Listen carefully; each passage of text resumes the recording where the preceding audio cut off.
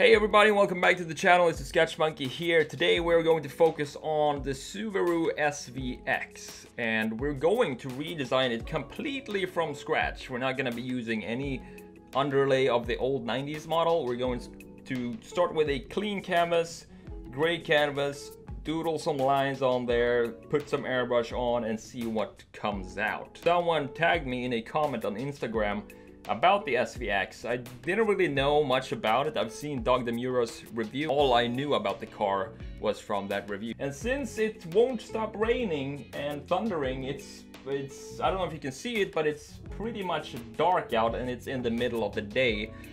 Jules, our dog, is not happy with that. Dogs and thunder does not go well together. Cats and thunder, they don't give a crap. Oh, Rosie, always perfect timing.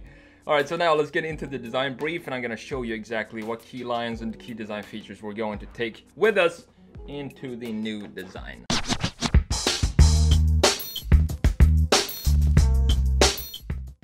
Alright, so this is the 1992 Subaru SVX, and let's see what kind of design features we have that we can take into a modern version of this.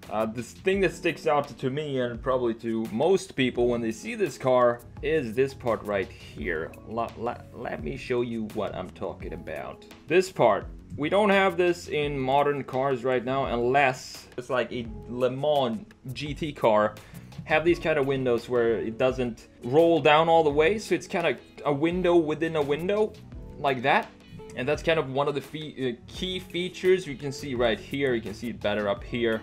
And maybe we can add that to the new design, but I'm not really excited about that feature, so I'm not sure if we're gonna keep it or if we're going to just scratch it and create something new. But it looks like it's kind of a two-tone color to this car, and it's very horizontal at the back, and it also has this light bar, as you can see here. So light bars were kind of popular in the mid-90s, early 90s, mid-90s, and then they disappeared.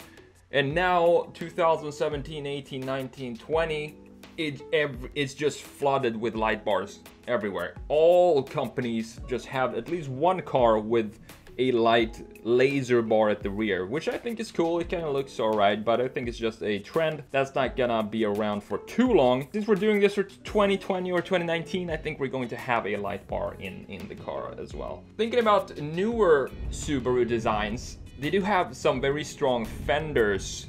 The fenders are very distinct and separate from the rest of the body graphically, and it also has, especially if you look at the Impreza SDI, they do have some creases going like this. So that's something that I want to keep or add to the new design that we're going to do today. So something like this, where we have some definition, very defined, well-defined fenders like this. At the rear, might not keep a spoiler on top, but we are going to have an integrated spoiler that goes something like that. And that's just because I don't like to have a separate spoiler unless it is, for example, a Porsche GT2 or something like that, which really needs a spoiler to be in the correct, to be a GT2, it kind of needs to have a spoiler. But if you're just doing an SVX, I don't think we're gonna need a separate spoilers. We're gonna integrate it in the body instead. And that's a massive thunder, I'm sure you could hear that. And other than that, we're just gonna play around with the proportions and the shape of this. Try to figure out the exhaust and the diffuser that we want to have back here, what kind of shape we want that to be. But we're going to keep the general proportions of the SVX. So what we're going to do now is clean this sheet of paper, or this digital sheet of paper, add some gray, start with some black blobs, black lines, and see what we want this car to look like. Before we jump into any rendering of any sort, we want to have an idea in our head of kind of what the lines are going to be, so then we can separate all the parts and render them specifically individually as we move along. And that's exactly what we're going to do right now. Alright, so starting out here in Photoshop, I always want to start with a gray background, and the reason for that is that allows me to use both black and white to figure out the shading. So if I have a white background, I can't really use white. I can't use a white airbrush to visualize a highlight because the background is already white. So that's the reason why I'm using a gray background. It really helps to define the shapes early on, and when you block them out like this, it makes it a lot easier to do that. So what we're doing right here is trying to figure out what this SVX 2020 SVX or 2019 SVX is actually going to look like. We want the key features down before we jump into any kind of details of the car. So what I mentioned in the brief, for example, I want to have some well-defined fenders, both rear, both back and front, because that to me has a lot to do with Subaru right now, especially if you look at the Impreza STI. It has that very well-defined front fender. I think it even has some sort of air outlet right behind the front wheels as well. So if this is going to be a sports car, an SVX, it has to have some well-defined fenders. So that's the first thing I wanted to add.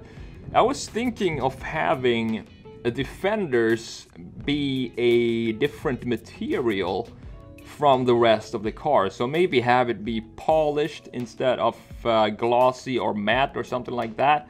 And that's what I was experimenting with right here.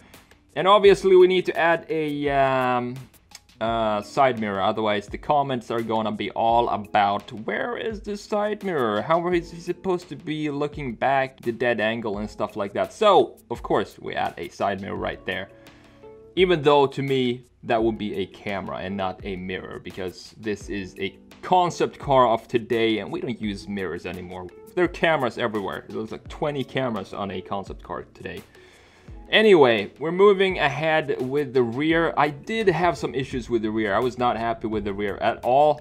And I got frustrated. I took a coffee break. I came back and everything seemed to slowly start to fall into place when I added this diffuser, which you can see right here. I was just experimenting with graphics and what I wanted the rear to kind of visualize. It's supposed to be a sports car or more of a GT car.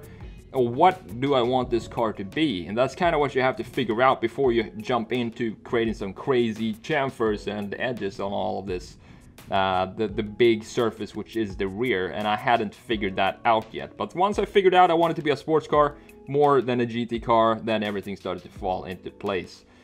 Another thing that's kind of trendy today is this F1 style. I think it's a fog light in the middle, in center middle, in between the exhausts. That's kind of a thing. I think Nissan has it. Subaru probably has it on a few models. I'm guessing. I'm not sure.